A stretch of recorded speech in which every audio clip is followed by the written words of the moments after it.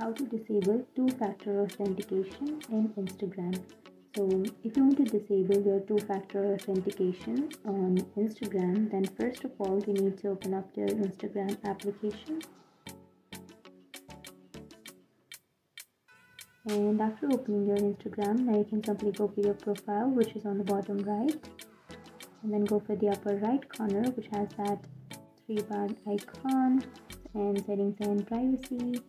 And then here in the first option you will have account center. Tap on that, and then you will have password and security. Tap on that, and here on the login and recovery you will have two-factor authentication. You can go for that. And here for now I have not set up a two-factor authentication on my Instagram, but if you want to disable two-factor authentication on your Instagram, then you will have the options here. If you have set up that, and you can choose any one of that option, and then you can simply tap on remove or disable, and that's it. That's how you disable your two-factor authentication. And if you have any questions, feel free to comment below. Thanks for watching.